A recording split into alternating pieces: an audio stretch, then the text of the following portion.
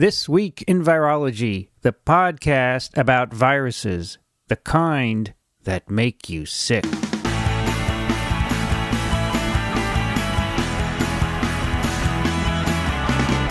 This Week in Virology, episode number 89, recorded on July 2nd, 2010. Hi everybody, it's Vincent and Racaniello, and this is TWiV, your weekly dose of virology. And joining me today to talk about viruses from Western Massachusetts is none other than Alan Dove. Good to be back. Who else is in Western MA but Alan Dove? Not a whole lot of folks. I shouldn't say that. There's quite a few people out there. Yeah, there are. This podcast will be released on July 4th, which of course is an important date in American history. For those of you in the United States, it was in 1776 on that day that the Congress approved splitting away from Great Britain, Declaration of Independence. Yep. And if you're not in the U.S., well, you're missing out on the barbecues. That's right. So, I'll crack open a bottle of Sam Adams to celebrate. Seems like the appropriate way. that's a good way. That's an old beer, right? Yeah, it's a new beer, but With an old history. Named after a guy who was involved in that whole thing. The first colonists landed in Massachusetts, right? Yeah, more or less. It depends on who you count as first, but yeah, the Mayflower group is generally considered one of the pioneering sets. Massachusetts, and you are living in a cradle of history there. Yes, indeed. Well, speaking of cradles of history, I actually became a tourist this week in New York City and took a Circle Line cruise. Oh, I never did that. Neither had I. I've been here for ages. And a Circle Line, for those of you who don't know, is a boat that travels around the island of Manhattan. I've actually gone around the island of Manhattan on a boat, but not the Circle Line. Oh, well, that's good. Well, these Circle Lines are cool. They have a guide who talks and gives you history, which is actually quite good. So I highly recommend it to anyone who visits New York. I would do the 3-hour tour. It goes entirely around the island. The 3-hour tour. And anyway, this fellow, for some reason, was talking about Springfield. Oh. And he said it's one of the most common cities in America. But yes. The one in Western Massachusetts, the one right next to the town where I live, is the first Springfield in the United States. Is that right? And the biggest. Huh. Yes. Well, there you go. That's why you're there. So we invented Springfield. We also invented basketball here. That's right, yeah. And aren't you near the Basketball Hall of Fame? It is right in Springfield. Wow. Cool. That's neat. Well, anyway, if you take a Circle Line, you learn a lot of interesting historical tidbits. And next week, when Rich Condit is back on TWiV, I'll tell you about another one that I learned on the trip. Okay. Speaking of Rich Condit, he is away. He's at a meeting. He will be back next Friday. Dixon Despommier is away. He will not be back next Friday. He's always away. Here's a guy who's retired, and I see him less than before. So he's been traveling since quite a while ago. He went out west somewhere. He'll be back. He's flying back on the 9th, so he will be back that following week, and I don't know if he'll join us for TWiV or not. He's trying to build a vertical farm, so he's kind of wrapped up on that. Right. Between the vertical farming and the fly fishing, he seems to keep pretty busy. That's right. He is busy. He's a happy man. Well, that's good. But here on TWiV, we talk about viruses, and there's never a shortage of viruses to talk about. As we heard from Graham Hatfull, these are his words. They are the most numerous living entity on the planet. Of course, we didn't correct him, right? Right. Those couldn't be your words because you wouldn't have said living. Wouldn't have said living. The most numerous, I don't know what you would say. What would be the right way I to would say say life form. I have no problem saying that they're a form of life. You know what's interesting? I read a paper recently, and I think we might discuss this next week. The idea being that the virion is not living, but when it gets into a cell, then it becomes living. There's a fellow in France who has put forth this idea that when the virus infects the cell, then it becomes alive. It takes over the cell, so the cell is basically the virus, and that's the living thing. Right. And then it can reproduce and evolve and so forth. The virion, he said we shouldn't focus on the virion. It's nothing. It's just a package of genes. It's actually in the cell where it counts. Okay. It's an interesting idea. Yeah. Now, before we go on to virology, since you're no longer on Twitter, I thought you would be interested in a tweet from Drobo on Twitter this week. That's from Mark, right. A friend of Drobo. He wrote, 3 words I didn't expect to hear on TWiV 88. Bash, Emacs, Vim. Who spoke them? Is it Prof. VRR, AlanDove.com, or Mark Pelletier?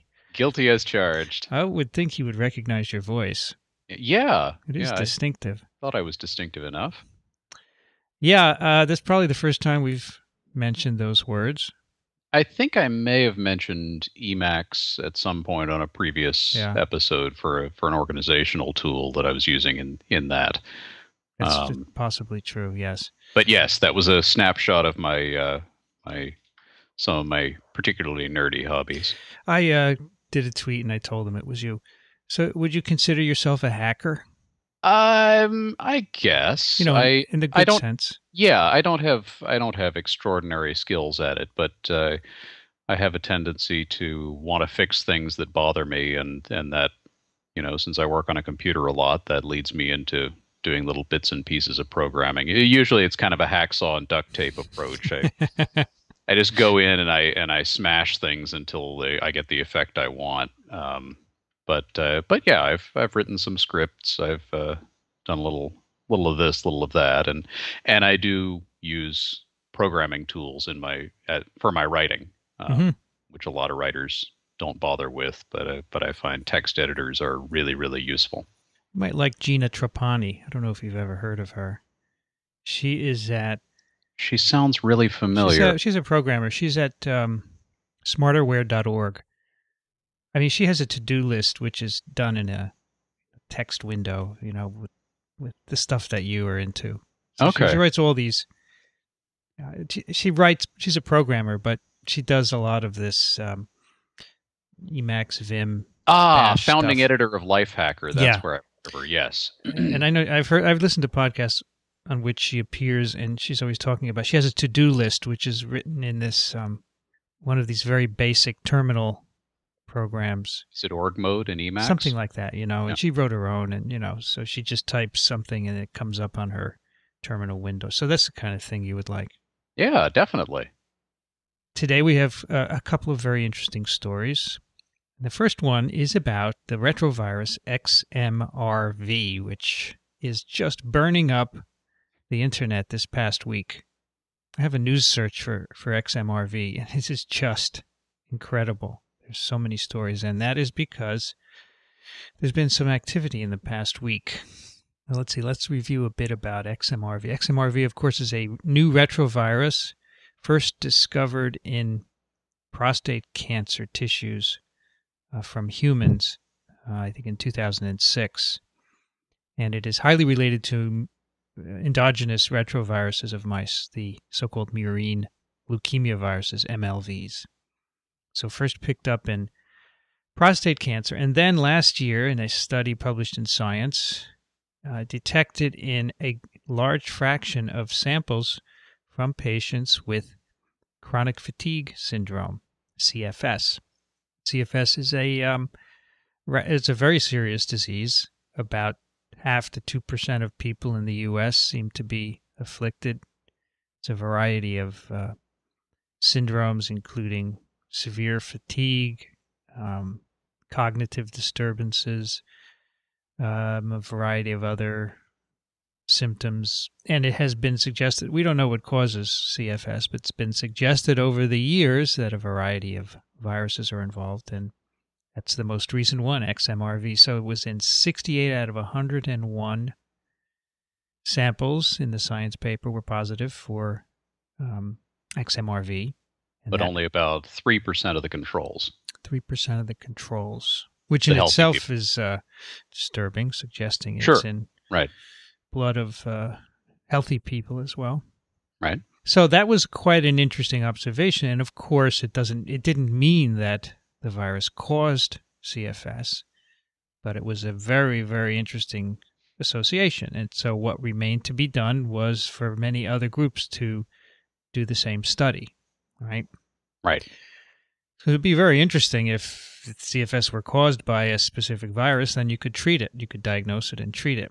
Right. But we're still, at the point of that discovery, we're still about 3 steps away from being able to conclude that. Absolutely. Now, and they're big steps. The thing is that, of course, people who have had the disease for many years are very anxious to have something, right? Right. So they have embraced that report very strongly. Yes. And there's been a lot of very emotional arguing back and forth. And part of the issue is now there were a couple of subsequent studies in the UK and in the Netherlands using mainly PCR to look for the virus in chronic fatigue patients, and they were all negative. Right. And we did talk about them on TWiV. And that spurred a lot of arguing back and forth among the groups. The group who published in Science from the WPI, the Whitmore, I'm going to get it wrong again now. Whittemore Peterson Institute. I happen to be looking at a news article on it right now. Thank you. Whittemore Peterson Institute, they're very adamant that they're correct and that everyone else is wrong. And the others, of course, saying, hey, we know how to do science. So a lot of... And it's worth pointing out that the WPI is in the business of treating chronic fatigue, so it's a double-edged sword. They're simultaneously very expert in the condition, but also they have a vested interest in being right about this particular diagnosis. So this week, apparently there were a couple of papers in press on additional studies, and this week one of them was leaked. So the author on one is Harvey Alter, and apparently he had presented in a meeting in Prague in May. He had presented the fact that he had found, he said he confirmed the WPI study. And in fact, his slide presentation has been circulating around the internet, and I have a copy of it right here. And his slide says the data in the science manuscript are likely true despite the controversy. The association with CFS is very strong, but causality not proved. And then he says XMRV and related MLVs are in the donor supply with an early prevalence estimate of 3 to 7%. And then finally, we have independently confirmed the Lombardi group findings. And that last little bullet point is what set off the firestorm. Yeah. So this is apparently, it has been accepted for publication in PNAS, right? Right.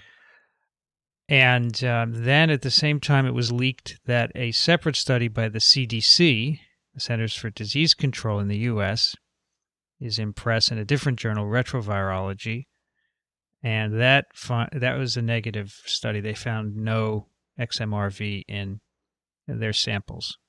Right. Okay. So at that point, both journals decided not to go forward with publishing, right? Right.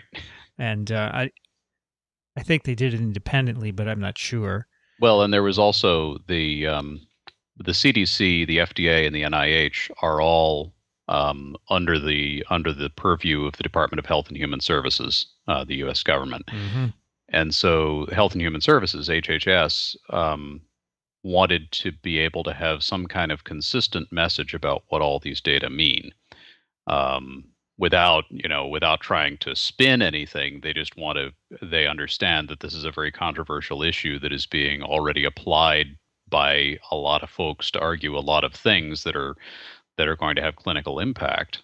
And so HHS was in an awkward position of having one hand say one thing and the other hand say the other thing simultaneously. Right. And so I think they may have asked that the papers be held while they figured out what was going on. So overnight, the retrovirus paper was published. I think CDC decided they would. I don't know if they decided, but I read that they decided they could go forward with it. But at any rate, it was published. So we have that manuscript now. The PNAS manuscript is not yet out. CDC has a reputation for not having a high tolerance for bureaucratic niceties. Well, they may have just said the science is good, let's go. Well, my view is that if you've peer-reviewed the papers, you should publish them. Sure. Yeah, I just explained the bit about HHS maybe wanting to hold these back, but I don't think that that was actually a legitimate rationale. I think Yeah.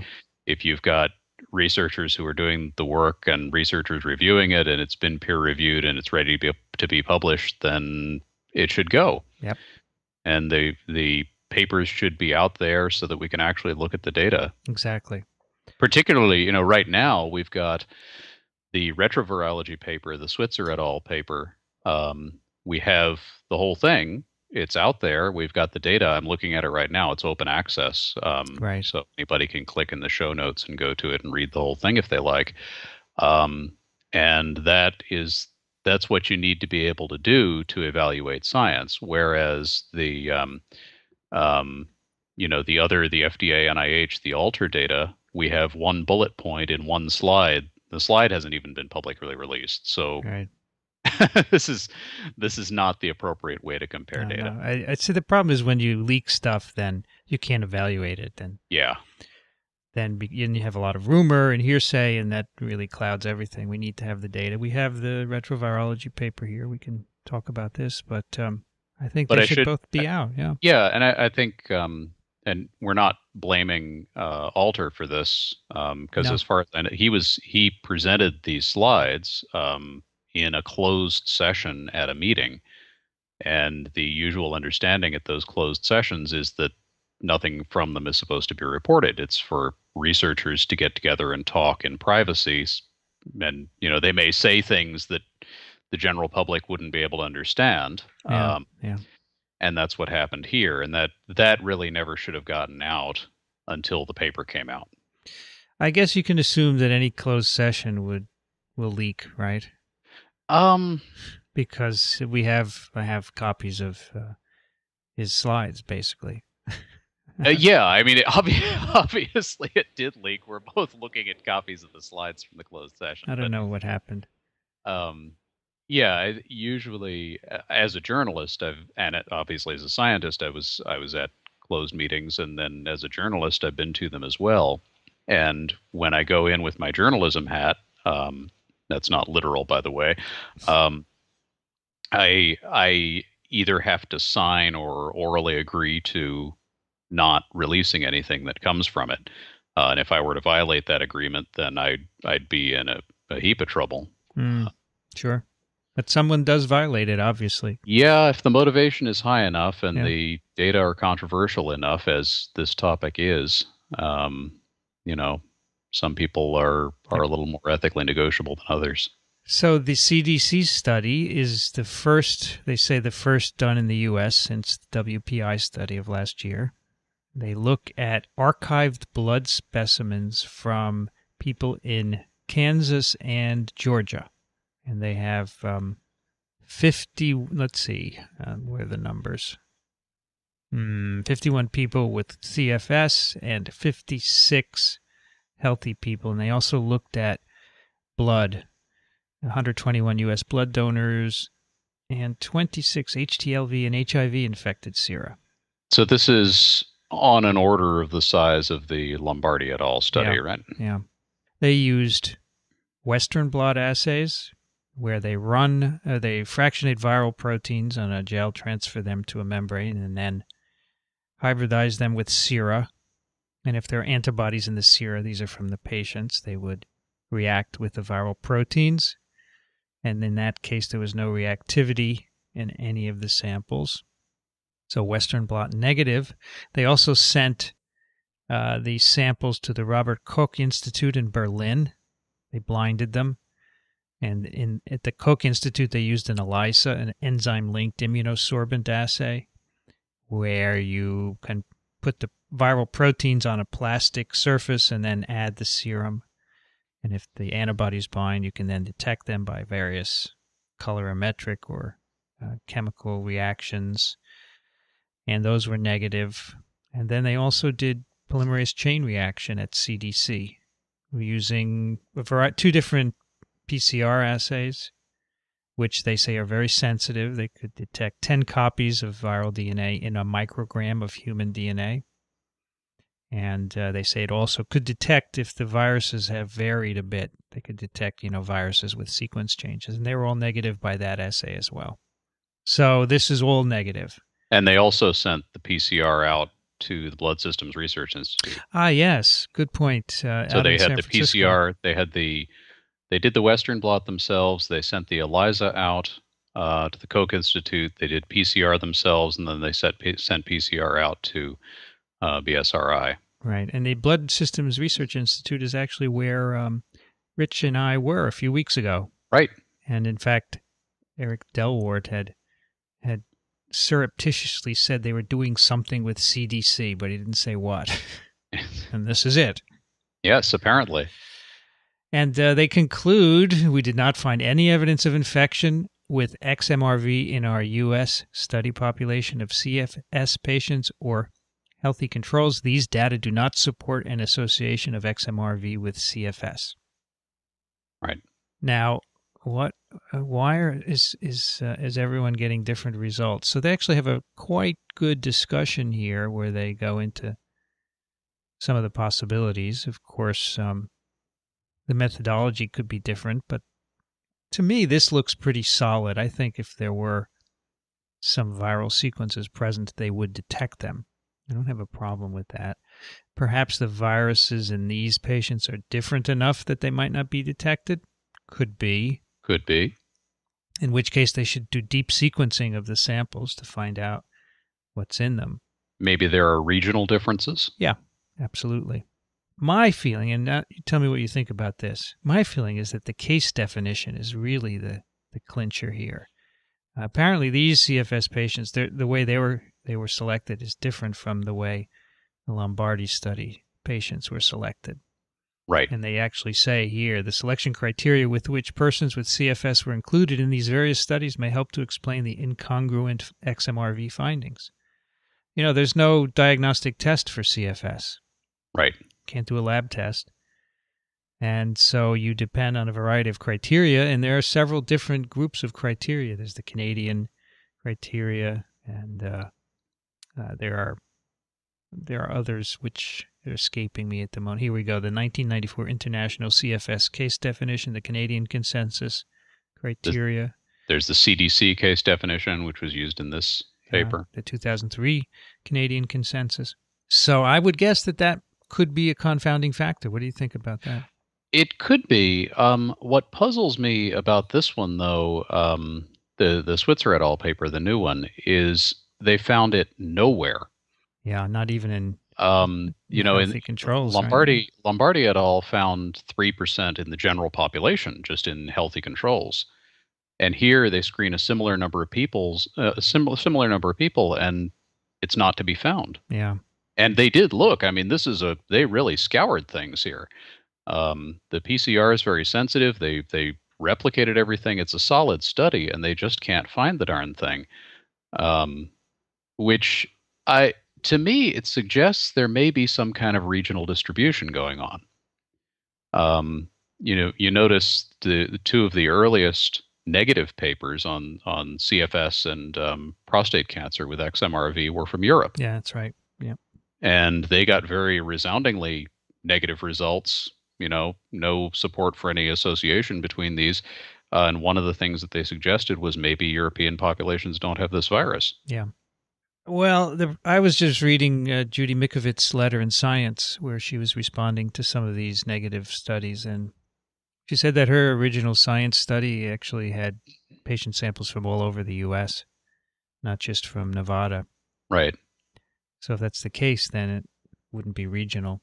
It could be U.S. versus right. Europe, for example, right? Except that if their samples did have some kind of regional skew, yeah. I mean, you notice that the positive paper, it wasn't 100% of people with CFS; it was 67%. Sure. So there may be something up with that. Yeah, I think that could be. I think also the case definition, or how you sort out your patients, absolutely probably plays a role as well. I think. Sorry, go ahead. I think there needs to be a lot more. I think there needs to be some exchanging of samples to check the techniques, control for the methods, and I think people also need to calm down a little bit about this whole thing. It's not that anybody is trying to deceive or trying to angle things a particular way. It's just that the actual data that are showing up are very, very ambiguous. Yeah. I blogged about this the other day, and the comments are amazing, to say the least. I saw that. They are more than I've seen in such a short time for anything on any post I've ever made. And you can see there's a lot of anxiety. People don't trust the CDC or NIH. Well, yeah. They think they're up to something, but I don't know anything, and I don't have the disease, so I'm not as emotional about it. But Right. And this is a disease that has been very politicized. Absolutely. Because it's so difficult to diagnose, because the case definition is all over the map, because some people have vested interests in various outcomes, and I think a lot of the patients with it, when the Lombardi study came out, they latched onto it and decided, well, this must be the truth. And of course, that's not how science works. Right. Well, those were pretty good numbers, but still and in fact, if you go back to that original paper, they don't say that the virus causes CFS. They said, here's a possibility and let's look at it. Right. The first thing you have to establish is that there's a correlation. We haven't even done that yet. But then after you establish a correlation, it's a long way to go to determine that that's a cause. That's right. Now, one thing I wanted to point out on this study that were discussed, the CDC study, there are no positive controls in the form of a patient sample that is known to be XMRV positive. Right. And I personally don't feel it's really useful to continue with these studies unless you include those positive controls. Right. That means WPI is going to have to give out some samples, and I don't know if they're willing to do that or not. But personally, this kind of a study doesn't make a lot of sense unless you have that to me, and I think the reviewers should have asked for it. Yeah, and that's why I say there has to be some exchanging of samples here. I know these are precious samples in many cases, but they really need to get together on this, and it would be in the interest of WPI to do that. I read in Science magazine that NIH is putting together a large multi-center blinded study where many samples in the WPI will be involved, CDC, FDA, and other groups. They're all going to test a defined group of samples and see what happens. And that's probably what we need, right? Absolutely. And that, they said, will probably be done by the end of the year. So it's not going to happen overnight. Yeah, you're not going to get this answer if you keep testing different populations of 100 people in different labs. No, it just makes people frustrated, which is what we see is happening now, right? Yes. And they hate the CDC, and it's not productive emotional energy being spent. Right. We'll see what the PNAS paper looks like. It might, if it comes out this week, we'll talk about it next week. So apparently, that is a positive study, and we'll see what they looked at, what patient samples, and how they did the assays. Right. There you go. That's the latest on XMRV. There's also a couple of articles in Science we'll post links to. I don't know if people will be able to read them, but I think the news article, one of the ones that I linked to is public. Yeah. It's publicly accessible. Yeah. Hard for me to tell here, but I guess you would know, right? Because you would. Yeah, I have to log in separately in order to get in. Okay, our next story has to do with influenza. Remember that? We haven't talked about that in a while. I've heard of flu. By this time last year, it's all we were talking about. Yeah. It was July of 2009. It was there was a flu outbreak in the U.S., and pandemic flu, and that's very unusual because now, as we see, there's no influenza here. It's all in the southern hemisphere. But we actually have two papers on influenza, which are quite interesting. And the first has to do with H1N1 in pigs. Let me find my article. And it's a Science article called Reassortment of Pandemic H1N1 2009 Influenza A Virus in Swine. And this is a very short article, 1 page, which is lovely. Yeah, I love the Science Brevia articles. It's such a brilliant idea. So that's it, 1-page articles? It's a 1-page article, make your point and go. And of course they're reviewed, right? Oh, they're peer-reviewed articles. They're just they're short. Yeah. And on average, they seem to be very interesting. Hmm. Because if you're going to make a point in one page, you got to be saying something interesting. It's a good exercise for otherwise verbose scientists, right? Yes. Well, this one is a group from Hong Kong. And what they have been doing for the past 10 years is isolating influenza viruses from pigs in abattoirs, which is where they kill them, right? Right. And so that's 10 years of surveillance. And over that time, they have isolated 32 H1N1 and H1N2 viruses in fortnightly surveys. It's a fortnight, 14 days. It's 2 weeks. Yes, you don't hear that term very often. Oh, that's because it's Hong Kong, right? British. Right, it's British, yes. From June 2009 to February 2010, 32 viruses were isolated. And then starting in October last year, they isolated 10 of the pandemic H1N1 viruses on 4 of 8 sampling occasions. So they're all swine origin of the ilk that circulated in us last year. So this is the human pandemic virus now gone back into pigs. So they were able to isolate that virus. And I think a few other places in the world, the virus has been isolated from pigs. So it can go back into pigs and it can replicate in them. And they also have evidence that these viruses can transmit within the herd and that they're also independent introductions from humans into the herd. So the way these pigs are getting the virus is from the handlers, I presume. The handlers that get very close to them when they're feeding or cleaning. They're coughing and they transmit the virus right back to the pigs. So that's since October 2009. Now here's the interesting part. You know, these pigs in Hong Kong have all of the different kinds of swine viruses, influenza viruses. So there's the classical swine H1N1 viruses. Those are the direct descendants of the 1918 H1N1 virus. Those are called classical swine viruses. And then they have European avian-like H1N1, and these are H1N1 viruses that went into pigs more recently from birds. In fact, there's a wonderful article in the New England Journal that has the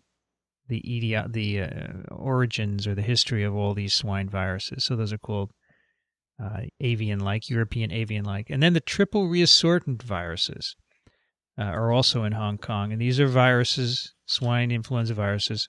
They're H1N2s that have genes from birds, humans, and pigs. That's why they're called triple reassortments. So they have all kinds of, all of the known swine viruses are there. In January of this year, they isolated a reassortant of the 2009 H1N1 virus. It picked up genes from these other swine viruses. So basically, because the pigs are infected with all sorts of swine viruses, they reassort their genes. And now the 2009 H1N1 has picked up some genes from these other influenza viruses in pigs. So that is not surprising because we know that when you are co-infected with multiple influenza viruses, they do reassort genes. And so this is not surprising, but it can happen, obviously. And they actually show here that the vaccine against last year's pandemic H1N1 virus does not confer protection against this new reassortant, which is derived from the pandemic virus. So that's quite interesting. Right. And that's because the hemagglutinin gene is from a different swine virus, not the human pandemic virus.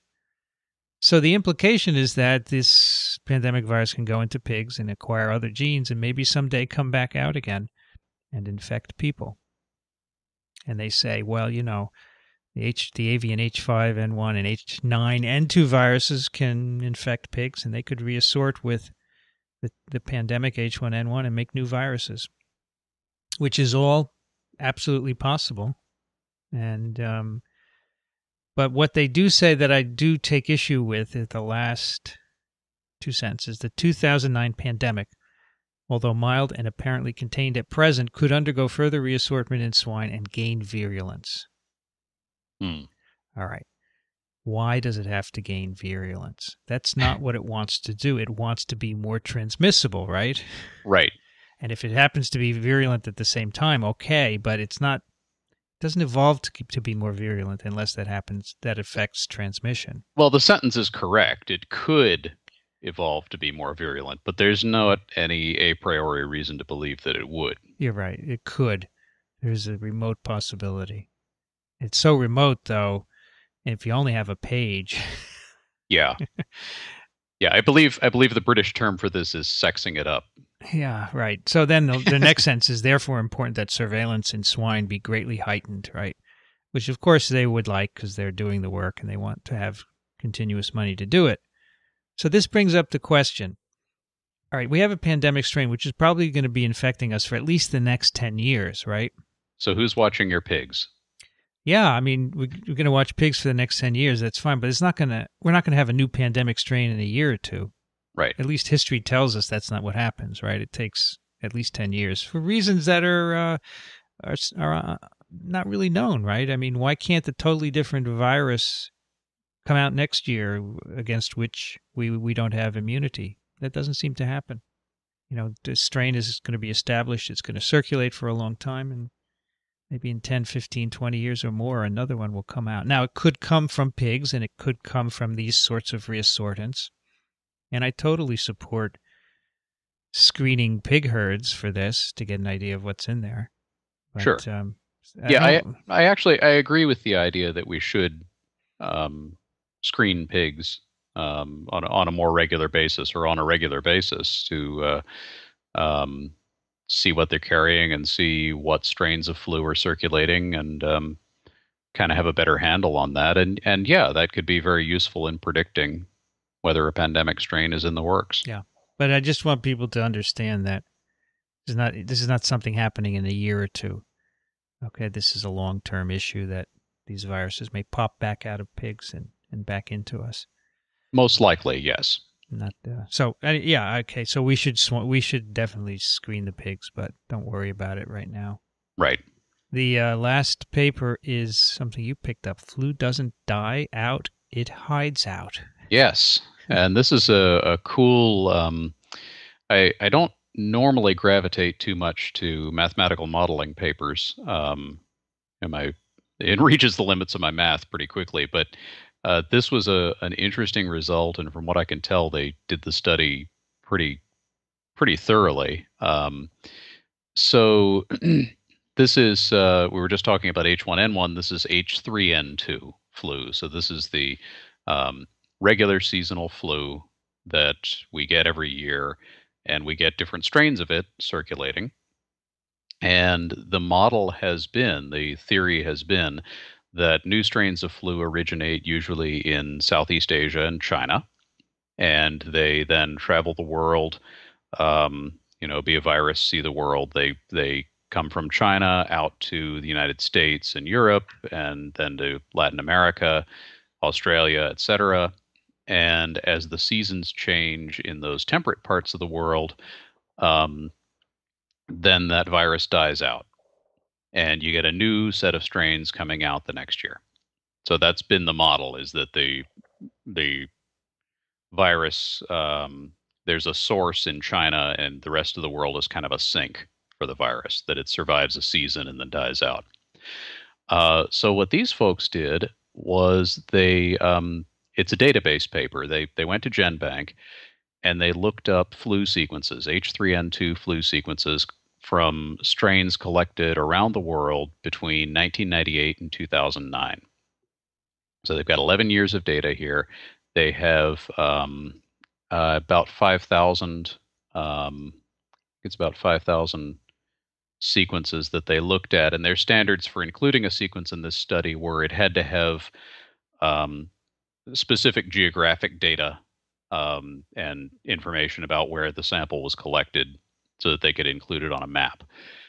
And then they looked at genetic diversity in the hemagglutinin, and they normally what you would think of doing at this point is constructing a phylogenetic tree. And people have done that in the past. They've taken HA sequences and constructed phylogenetic trees of the virus, sort of from first principles, what was likely to have evolved from what. The approach here was a little different, and here's where we get to the limits of my mathematical abilities. They used what they call a structured coalescent model, um, and I believe the approach is that they construct a lot of possible trees and then see which one fits the data best, rather than trying to reason forward from the genetic changes that they see in the virus. And the conclusion they come to is they construct a likely, or what they view as the most likely movements for the virus around the world. So you can see a strain that shows up in China, and then it shows up in the United States, and you see that they're very closely related, and you see, slightly different version travels to Latin America and so on. And they put together a map of all of this stuff. And this is an open access paper. It's in PLOS Pathogens. This is the May 27th issue, and it's Bedford et al. And the map is it looks like an airline map. It's like you pick up the brochure on Continental Airlines, and here are our routes. And of course, that's not coincidental. That's probably one of the major ways that influenza travels. Yeah.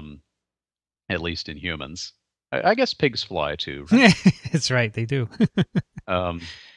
So what's interesting about this is they argue that instead of seeing a source in China and a sink for the virus in the rest of the world, what you see is the virus originating in China. So it is indeed a source. Yeah. And then it travels out, goes to, US, Japan, Europe, South America. But then it seems to stay in those places in some of the tropical latitudes and continues to circulate back and forth a bit. Yeah. So there's exchange between those countries. It's not all just coming from Asia and going out to the world. The rest of the world, particularly the US, is serving as nodes in this network. Yeah. That are then feeding the virus back. And in fact, we send virus back to China and Japan and Southeast Asia. So the theory, and again, this is a mathematical modeling study, they haven't actually gone and proven that this is what's happening, but it certainly seems like pretty strong evidence that the virus is hiding out in warm latitudes, potentially coming back to the temperate zones, which may be why we don't see a whole new set of strains coming out every year. Yeah, they have a very nice map here, which shows. So originally they were thinking that China was the major source, but they also show that the U.S., as you say, is a major source going back and forth. Right. Interestingly, South America seems to only get it from the U.S. Right.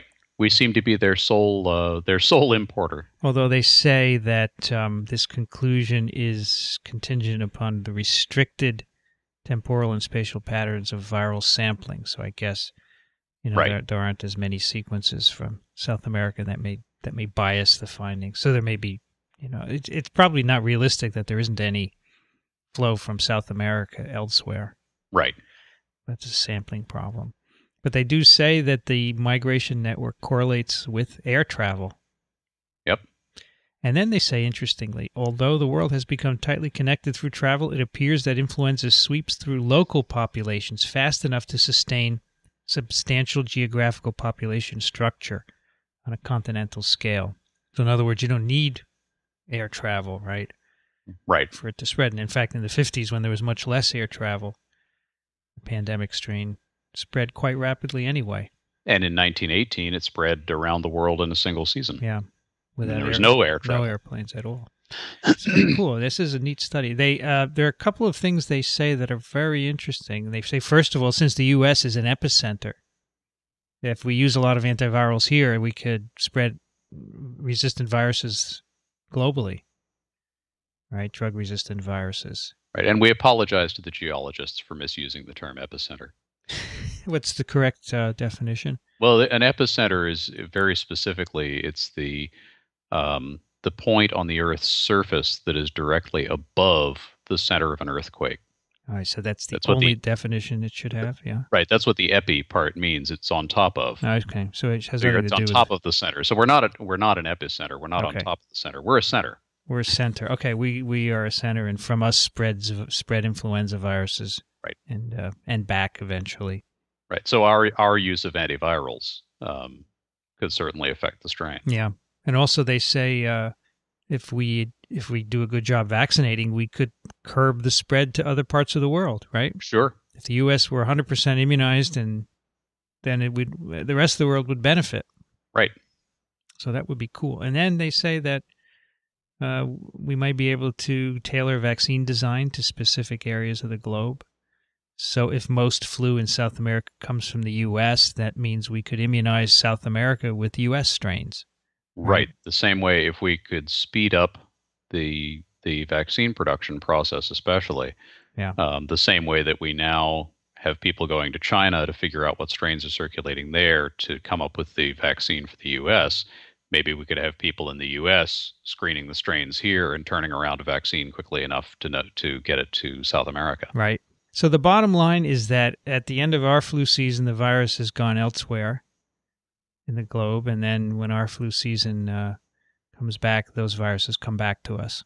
Right. So they don't die out per se; they go somewhere else, and that's where that original catchy title came from, which was a Eureka Alert title. Flu doesn't die out, it hides out.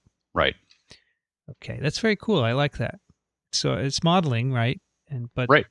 It allows you to do some testing. Yep. All right. And now we shall do some email. The first one is from Andreas. Hello, professors. You're a professor now, Alan.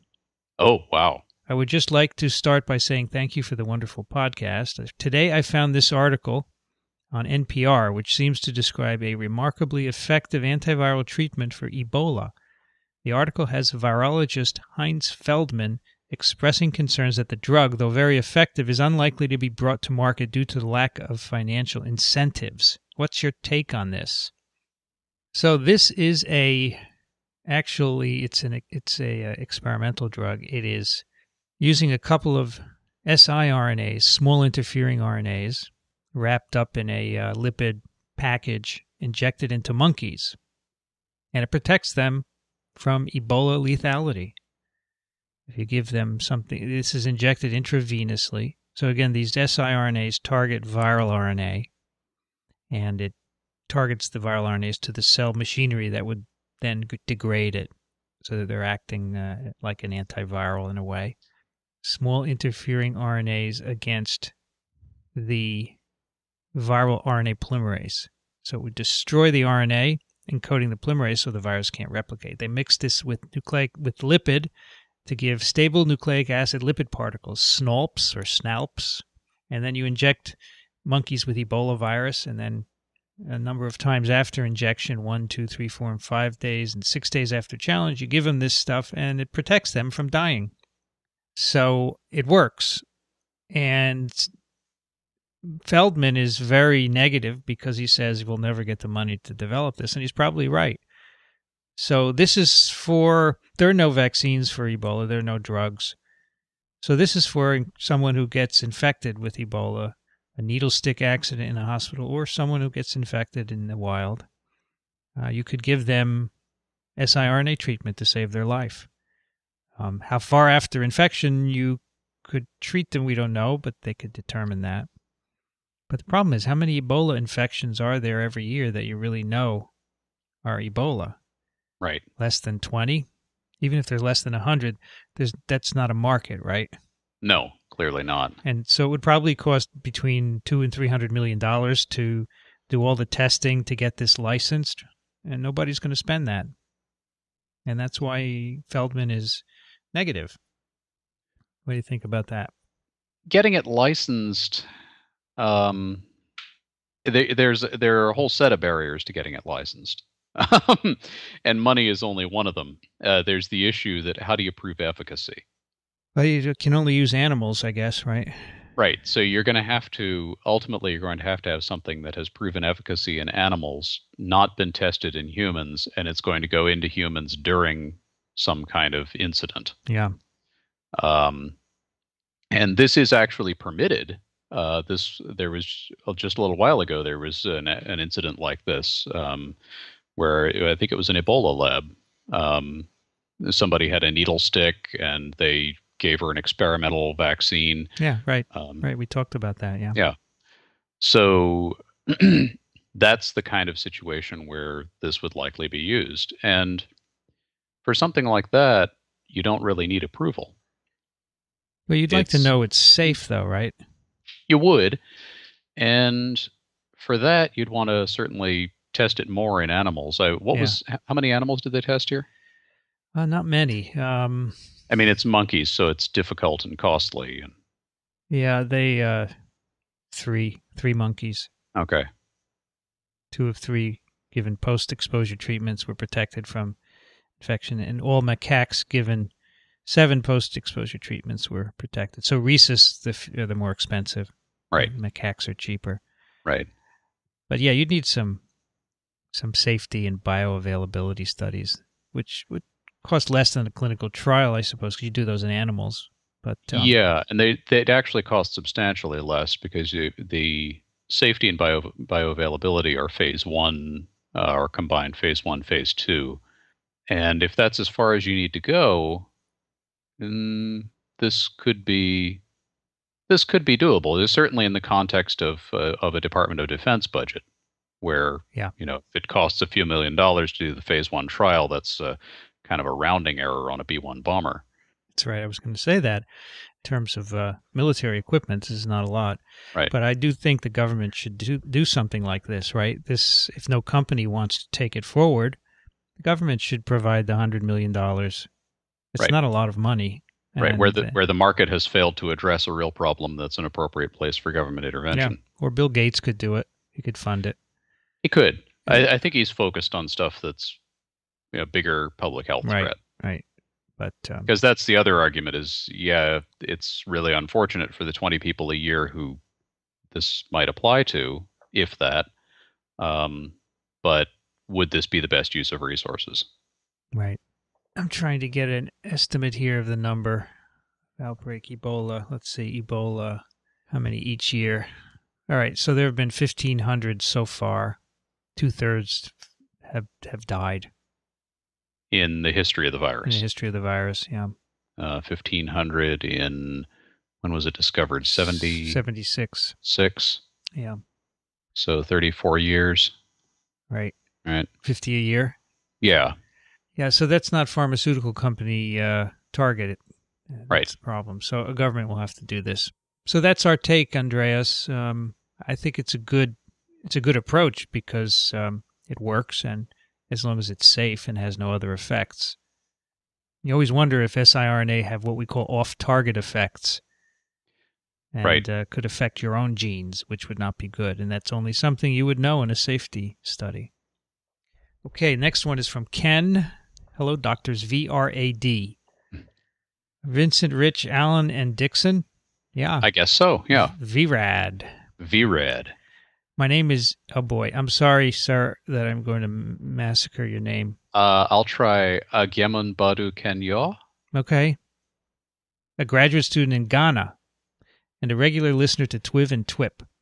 I came across an article in Cell, a paper by Zhang et al., and I have a question about priming of non-enveloped viruses before cell entry. If viruses are really particles before cell entry and hijack the cell machinery to act as living and replicate, how is it possible for non-enveloped viruses like parvoviruses, adenoviruses, Coxsackie viruses, and even hepatitis delta virus to prime from a dormant state to a metastable state by shedding off protective proteins before cell entry? How can a viral particle release proteins if it is not in a cell? I tried reaching the original authors but couldn't, and hope you geniuses could help me answer this question. No geniuses here. Just virologists. That's right. Maybe there's something I don't know, and I would like you to fill the gap in my knowledge like Okazaki fragments. Great. I like that. That's good. That's good. Thanks, and keep up the good work. You are really helping some of us now coming into the molecular research field. Ken. Ken. All right, good. I'm sorry about the name Ken, but Ken is from Ghana. So he sent us a paper, which is a structural paper on a reovirus, basically. And let me find it here. What did I do with it? Oh, here it is in my PDF reader. And so, Ken, basically the idea is that nothing happens outside the cell. Viruses have to get into the cell to be primed, to be uncoated. For example, the paper you sent is a reovirus paper. And what happens with reoviruses is that the outer layer of the particle is removed by proteases that are present in the endosome of the cell. And that makes the particle competent to penetrate the endosome and get into the cytoplasm. All right, so nothing happens outside of the cell. That's why they're metastable. They can travel from cell to cell or from person to person without spontaneously releasing their nucleic acid. But when they contact and get into a cell, the right environment is provided. In the case of reoviruses, it's an endosomal protease. For other viruses, it's low endosomal pH. And for polio, as Alan knows, it's the receptor. The poliovirus hits the receptor, and that causes the virus to uncoat right at the cell surface. Right. So that is, I think that's your trouble. Nothing happens until the virus gets into the cell. Is that an accurate Right. representation? The virus, well, in fact, the reason Vince believes viruses are non-living, perhaps, is that outside the cell, they just sit there. They're not doing anything. They're not priming anything. They have to wait until they have contact with a receptor or some other machinery from the cell, and that triggers them to be primed and uncoated. Right. Now, it turns out that this is an interesting paper because in this particular virus, when the outer layer of the capsid is removed by this endosomal protease, and by the way, the endosome is a vesicle in a cell that is involved in taking up material from the outside of the cell and bringing it in. So that outer layer of the virus is removed in the endosome, and that allows the inner layer of the capsid to undergo a self-cleavage reaction. So it's actually an autoprotease. There's an autoprotease in the viral capsid that allows cleavage, and that's important for the entry process as well. And then what happens next is a part of the viral protein has some myristic acid. It's a hydrophobic lipid on the end. It comes out and it pokes into the endosome membrane, and that's probably part of the mechanism for the virus to get out of the endosome and into the cytoplasm. So there's a series of steps: removal of the outer shell by an endosomal protease, autoproteolytic cleavage of the inner capsid, and then the extrusion of this hydrophobic, they call it a finger, membrane insertion finger into the membrane. Okay? It's a cool paper. It is cool. Damon writes, "Dear professors, I'm writing to more or less ask for a sanity check on the topic of flu vaccination." You may have come to the wrong place for a sanity check. Damon, this is from Damon, who is actually in Massachusetts. Ah. When my company began operation of a flu laboratory, our medical director mandated twice yearly flu vaccinations. Now, these are the normal seasonal vaccines, not the strains we are working with, but the hope is that there would be some cross-protection. That I can buy as a risk mitigation approach. However, I originally assumed that the vaccine we receive in the spring was the Southern Hemisphere vaccine, which would give us even broader influenza immunity. I recently learned that this is not the case. In the spring, we receive another shot of the same vaccine we were given the preceding fall. The justification for this is ostensibly, right? Ostensibly, yes. Not V, yeah. That the repeated shot will compensate for waning immunity. I'm tempted to call shenanigans on this because I can find no evidence that flu immunity provided by a vaccine wanes, especially over a time period as short as 6 months. In fact, flu immunity against particular strains seems to be lifelong, as evidenced by the finding that people exposed to a similar flu decades ago had resistance to the latest H1N1. What are your opinions on this? Is there any benefit to receiving an identical flu shot twice in a row? Well, Damon, it depends what kind of vaccine you get. The inactivated flu vaccines don't confer long-lasting immunity. It does wane 8 months to a year, depending on your age. If you're older, it wanes even quicker. So giving 2 is not a bad idea. So what we do usually in the fall, you get your shot. It protects you through the winter. and then you get another one the following fall, but your immunity is probably waned before that. Now, if your boss wants to protect you against lab infections, it would make sense to give another shot in the spring. And again, if you have a range of ages in the people working there, that would even make more sense.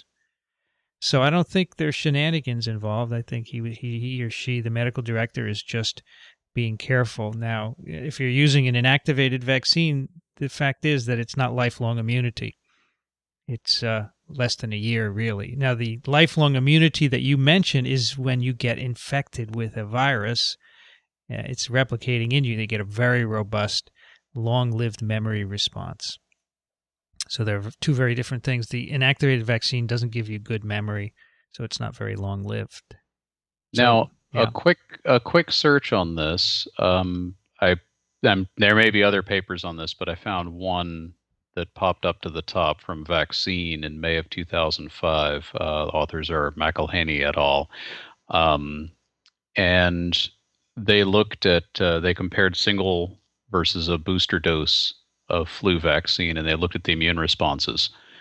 And this appears to have been in an elderly population. Mm-hmm. So they separated the vaccines by 16 weeks.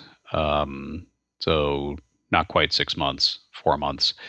And they saw the single dose gave them a Th1 and a cytotoxic lymphocyte response. The booster seems to have tamped down that response a little bit to produce more of a Th2 response. So it may change the immunological profile. Now, I don't know what that's going to mean when you actually get exposed to the virus. Just throwing it out there. Yeah. No, I think in over 65, it wanes very quickly. And in fact, they are experimenting with a higher dose in that population. Right. Getting people back twice a year for flu vaccine is tough. Right. Of course, if you're in a company, you have to do what they tell you to do, I guess. Right. Especially if you're working with it. Yeah, but the upshot, I don't think I'd really call shenanigans on it. There's not a huge argument for it, but it seems like maybe a prudent thing to do. Yeah, it is prudent. If you're going to be working with, especially if you're going to be working with samples of the virus on a daily basis, it probably won't hurt you to get 2 shots separated by 6 months, and it may help. But on the other hand, Damon, if he says it's not the same strains you're working with, maybe there'll be some cross protection. That seems a little dicey. I mean, you have to be a little more certain of what you're immunizing against. You don't want to hope for cross protection. You should be sure that there's going to be some cross protection against what you're working with. Well, they should take some titers on the employees. Yeah. He also says he was surprised at the same vaccine in the spring as in the fall. Well, in fact, the vaccine we're getting this fall for the next season's influenza is the same that we got last year, and it's the same that the Southern Hemisphere has received for its flu season, which is now. So that's very typical. A related question, why is it that pets need to be revaccinated yearly when most human vaccines provide lifelong immunity? Well, it turns out that pets probably don't need to be revaccinated yearly. And I did a search on this, and there's a lot of controversy. The vets like you to come in every year and get your pets immunized. Can you guess why? Cha-ching. So there haven't been any good studies to say whether we need that or not. So now there is a big movement afoot to try and delay it and not do it every year because you don't really need it. And then, yes, so most of those vaccines probably do confer a longer immunity than we think. So that's your answer. I don't think they're fundamentally any different. I don't think the pets are fundamentally any different in terms of their immune responses as we are. Thanks for all the fulfilling commutes provided by TWiV. All right. Bedford. You know where Bedford is? Yes, I know where Bedford is. Is that near you? It's on the other side of the state, okay. But it's not that big a state. All right, let's do one more. And Alan, would you mind reading this last one? Okay, well, Dan writes, TWiV crew, your recent interview with Dr. Kiki that touched on press releases and sometimes misconstrued information by the media relates well to this story in Wired magazine. He includes the URL and attaches a PDF. you might want to consider a short mention of it in your program. And the article that he links to is a piece from Wired called "Why Science Needs to Step Up Its PR Game." This was from June 2010. And then Dan continues, as a meteorologist, I now find myself in a field where the public's perception of the science is now heavily influenced by politics and public opinion. Case in point, global warming, climate change. It used to be that a meteorologist only had to worry about a forecast, improving a numerical model, or better ways to assimilate or improve data for analyses and models. But now we have to fend off a growing upset public that have received erroneous information about climate change. It's ironic that I chose this field to help humanity. I figured a better forecast could only help mankind make better decisions that would benefit everyone, but because of strong opinion, some of my colleagues are now more worried about a direct physical assault on their own person or families than the science. That is certainly a sad state of affairs. The improvement in communication is a two-edged sword. Not only does it allow for the wonderful opportunity of free access to knowledge, a dream that I share with you, but it also allows for the uneducated to voice a quote-unquote equal opinion. And he continues to talk about the importance of research dollars and link of public relations to public understanding. So he concludes, to a degree, you folks are doing what this article advocates. Your audience is wide open, and you do a great job of taking the science to layperson's level. But to what extent do we go? And what is the best way to reach those who have open minds before they meet the entity that has an apparent agenda to coerce their beliefs so they will perhaps vote a specific way in the next election that might very well have a bearing on research funding for basic science? It's a good question. Yeah, I mean, so the article says in Wired is basically saying we should step up our PR, scientists, that is. And it's basically, to a certain extent, that's what we're doing here on TWiV, right? Sure. I mean, we're not lobbying Congress, which is part of what they're suggesting. But they're saying scientists have withdrawn from the sphere of public culture. They have contempt for the lighthearted fun of communication. I think they're right. I think that more of us need to communicate what we are doing. Yes. So we agree completely with this, and that's why we do TWiV, and we think that other scientists should do podcasts in their own fields as well.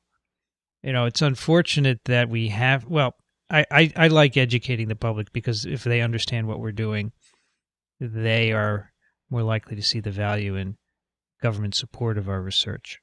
Right. Not everybody can do it. It does take time and some kind of skills, I suppose. But even setting aside the sort of selfish point that you need the public to understand research that they're underwriting, I've come to believe that having an informed public is what we need to be a strong country. Increasingly, the world around us that we interact with is dominated by science and technology. And if you don't understand what's behind that, then you're really at a disadvantage. So if the question is how do we compete in a global job market, or how do we revive industry, or whatever it is that concerns you in your daily life, there is probably a lot of science involved in the answer. And I think to the extent that we have failed to communicate how science works in public schools, we've really failed to provide basic tools for people to be productive citizens. Yeah, he's right though. We don't have a lot of money to do this. No. He says you don't have the resources of giant corporations. Yeah, we don't. But it's very easy to educate the public, as you know. We have a lot of listeners who love learning about viruses. Yeah, there's an audience out there, and it's not a really small audience. It's not, and if we keep doing it, we will teach someone every week, and the audience will grow. And if other fields do it, people can pick what they listen to, and I think that's part of moving towards what this article is suggesting. So I agree. Right. He says, I value your comments, candor, and intelligent discourse. I always look forward to listening to your show during my daily commute. We have a couple of commuters here in this Yeah. series of emails. Then he asks about the Drobo contest. He had submitted an entry and would like to see them. Maybe I could learn from my mistakes, since the lack of a Drobo on my desk is evidence I didn't get it right. Actually, they were quite close, Dan. We will. Yeah. I will at some point post the essays, like the top 5 or something like that. They were quite close. Yeah, it was very hard. There were a couple of them that were very clearly off base. Yeah. But I think most folks made a serious effort at it, and the final decision was really very difficult. Yeah, but at some point we shall post a bunch of them, and you can see what the competition was. I wouldn't say you didn't get it right, because you made an effort, and that really counts. And it wasn't an easy question. You may not have. We're professors here, so we score things. We're tough guys. Did I say that was the last one? Yeah, I guess we could stop there. Yeah, we've taken up a fair amount of people's time at this point. And they want to get to their barbecues. So right. All right, what have you got for a pick of the week, Alan? My pick of the week is a picture. It's actually a page of pictures, but the one right up at the top is the one that I am picking. It is the Tree of Life. Now, you've probably seen pictures of phylogenetic trees before, if you're listening to TWiV, but this one is a lab at University of Texas, and they did. This is based on ribosomal RNA sequences, I think, and they have plotted a phylogenetic tree of plants, animals, fungi, protists, archaea, and put it all the way out to species. And it's not all the known species, but it's thousands upon thousands of them. So when you look at this picture on your screen, what you see is this branching network coming out from the center. It's arranged as a circle. Mm-hmm. And you see, which, by the way, Darwin's very first phylogenetic trees were drawn in sort of a curved fashion. So it's actually, we're kind of back to the future on this, drawing them in circles. And around the outside of the circle, when you look at it on your computer screen, it looks like there's kind of a fuzzy line. But if you zoom in on that line, you see those are species names. Wow. Written in very, very small print. And they say, I think I'm going to have this done. It's free. You can download the PDF. It's a very high resolution PDF. And they suggest printing it at least 54 inches wide, which you can do at your Kinko's or what have you. They'll do big format prints and make it into a wall poster. Cool.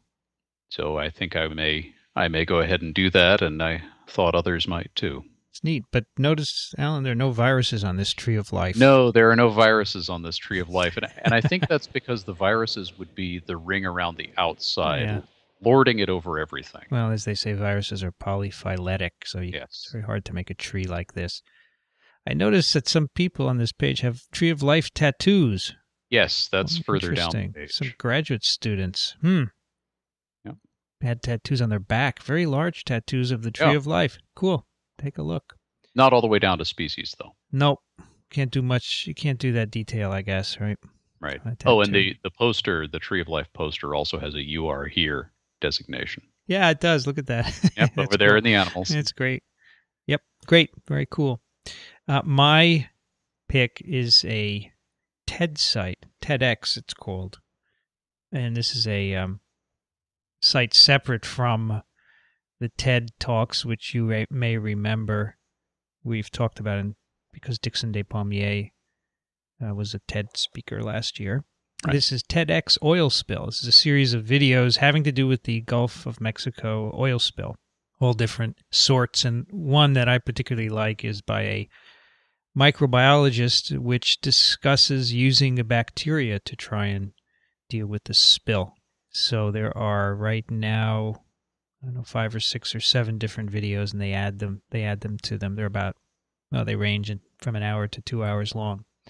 But it's pretty timely and interesting, and it covers all aspects of the spill, which of course is a science issue, as well as a political issue and an economic issue and everything else issue. So that's the TEDx oil spill. Cool. And that will do it for another TWiV. And there are many ways you can listen to TWiV. You can listen at iTunes, the Zune Marketplace. In both places, you can subscribe for free, of course, and automatically get the new podcasts as they are uploaded. If you don't use either of those, try Stitcher Radio. It's a free app for iPhone, iPod Touch, iPad, BlackBerry, Palm Pre, Pixie, Google, Android devices. You download the app at bit.ly/StitchTWiV. It's a free app, and it streams the show to your device, so you don't have to download it. You can always download episodes at twiv.tv, where we also have show notes and, of course, all the letters and our picks of the week are archived there as well. If you like TWiV, please tell others about it. And a link, a link is always nice on your blog or website, and a review in iTunes helps us stay on the front featured page of the Medicine Podcasts. TWiV is part of microbeworld.org, sciencepodcasters.org, and promednetwork.com, websites where you can find high-quality science in a wide variety of fields. As always, do send us your questions and comments to twiv@twiv.tv. Thanks for coming again, Alan. Always a pleasure. Hope you have a good 4th weekend. Anything interesting planned? Oh, going to go down and visit the in-laws. Oh, excellent. Is that here in New York City? It's right north of New York City. Cool. And, Well, enjoy the traffic. Yeah, it's going to be a thrill. You can find Alan at dovedocs.com or alandove.com. Read about what he has to say, his own version of Twitter and Facebook. That's right, is the alandove.com site. Or if you just want to read the serious stuff, you can read the Dove Docs site. Alan is a very serious guy, except when he's humorous. And you can find me at virology.ws. And next week we will have Rich Condit back and Alan. Yep. Do we have a guest next week? Let's take a look here. And yes, upcoming episodes of TWiV. Do we have a guest on the 9th? On the 9th of July, we have Eric Donaldson. Eric Donaldson. Oh, that'll be fun. Oh, it's going to be a full house. You've got Dick listed as being on. Probably Dick is not going to be there. He won't be there. So, yeah, Eric Donaldson is doing the BAT, viral metagenomics. Nice. He has now done a lot of sequencing. He's going to tell us what he has found. He's from North Carolina, so that'll be fun. Great. You have been listening to This Week in Virology. Thanks for joining us. We'll be back next week. Another TWiV is viral.